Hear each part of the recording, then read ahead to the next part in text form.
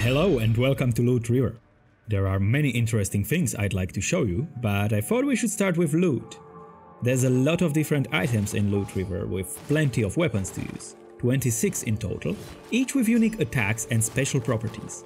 A spear that has a defensive posture, blocking incoming damage, a sword that thrusts you forward, a long pike that is too brittle and breaks pieces off as you attack, shortening it, an axe that shoots projectiles, backstabbing weapons, rooting weapons, piercing weapons, staggering weapons, and all sorts of crazy weapons. Not only that, but each of these weapons can be enchanted with elemental damage, causing a different effects on enemies. Just be sure to avoid using flame weapon on gas-filled minions. Now weapons alone are fun, but the synergies gets really interesting once you start unlocking different types of armor and headgear and combine it with charms.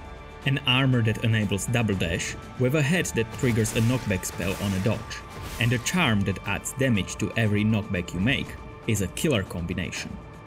Plate armor that thrusts you forward when you slam your platform into another, stacks with a charged attack that propels you forward, possibly lunging you tens of meters through all the enemies. You could get a critical poison charm to trigger criticals while poisoned, and a charm that increases your damage but sometimes spawns a toxic cloud that poisons you and deal enormous damage. If you'd be really lucky, you could also find a charm that prevents you from using potions but heals you from poison instead and become close to invincible, but chances for such a synergy are rather low.